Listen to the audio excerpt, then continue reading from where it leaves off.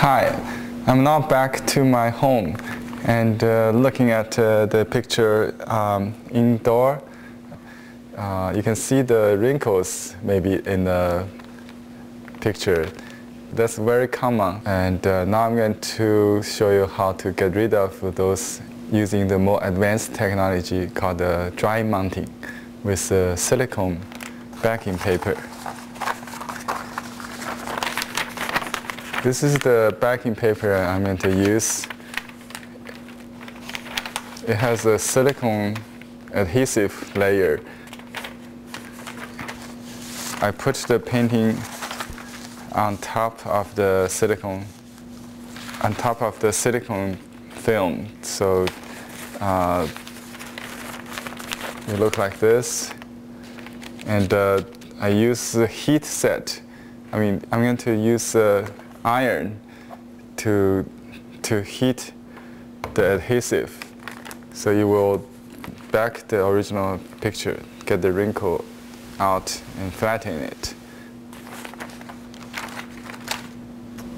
Now the first thing I'm going to do in dry mounting, ironically, is spray a little bit moisture.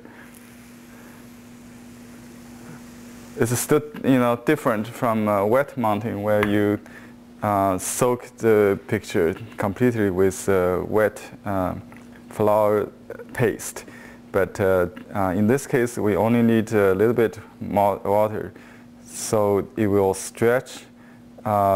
Even there's a little hole, you can stretch it and then make it up. It will not be noticed.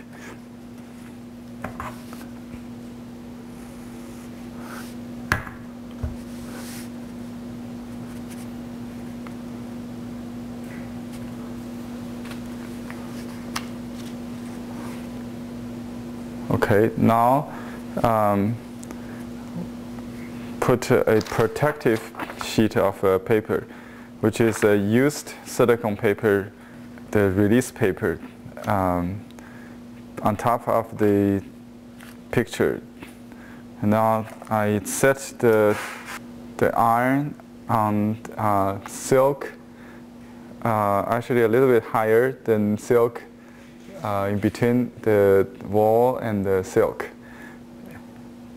It should be 180 Fahrenheit. And you iron from the center out.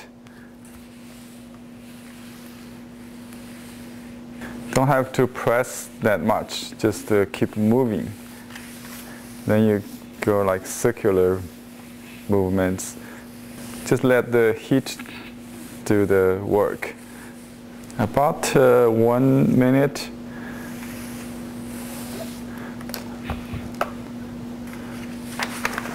You can see the picture is already flattened, and you can iron on the back side. Oh, by the way, I put 3 to 4 layers of denim cloth underneath it. Don't put too heavy padding, like felt. It will be too soft, or too little. Just 3 to 4 layers of denim cloth is the best.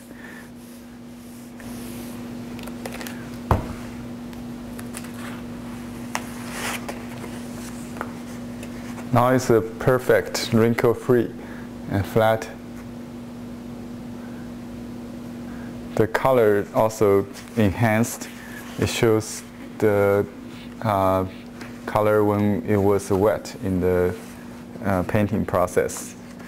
So that's why mounting is very necessary for Chinese brush painting. And you can leave the silicone paper on until you frame. You can then transfer it to the backing board, or using a piece of backing paper. I can show you how.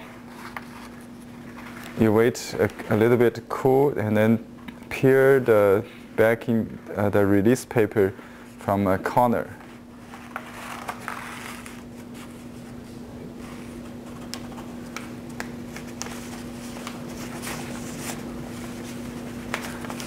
You can see the adhesive now become a kind of like a plastic laminate, but it's not on the front side. It's on the back. It's actually it's not a lamination. It's adhesive. You cannot do it on the front. It's kind of semi-transparent. This is the front. Now you can see the picture is very thin but flat, and with the support of the silicone film on the back, you can roll it without making any wrinkles anymore. It's a nice. It's a very stable material. They have used this with photography for years, and also archival in the libraries, repair books, or using this to mount pictures. So I'm going to use another piece of paper, the mulberry rice paper, as backing for this. So you iron it again, it would transfer on, it will stick on the back of the painting. So I put the release paper now on top as a protective sheet. And then just iron again. Very easy.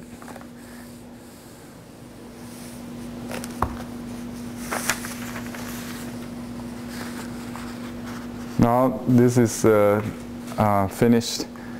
It's now backed by another sheet of strong mulberry paper. It's ready for framing.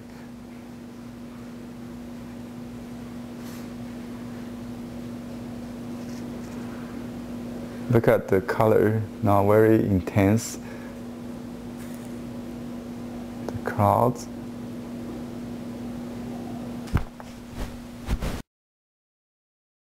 You have seen that I just dry mounted this picture using the silicone backing paper, now transferred onto a mulberry paper. I had this question before from a YouTube viewer in Holland. He asked whether this would create damage to the original picture, or if we can peel the original picture off again. We don't want anything permanent in that sense, because as we know, in traditional wet mounting, a skilled mounter, or what we call the wet mounting technician, can peel the original picture off by re-wet it. But that process is impossible for artists themselves. You have to ask a specialist to do. Usually it's in the rescue effort of ancient pictures. But it's not a challenge that much difficult to do with this kind of silicone paper. You can see now the backing paper is integrated. It's sticked on the original, right? But it's a heat-sensitive adhesive. Remember, it's not like a flour paste. It will become flexible again. So this is what I'm going to show you. Okay, let me just show you this corner. You can see it peels off, right off, like that. But we don't encourage you to do that unless if it's absolutely necessary. You see it peels off. The temperature has to be enough to make it loose again. As soon as it gets cold, it will become firm. So you need to reheat it in the process. Anyway, we don't recommend you to do it, but you can if necessary, for any reason. So hope this solve your concern. I will answer any other question you might have. Please write to me or write your comment on YouTube. Thank you for watching. Goodbye.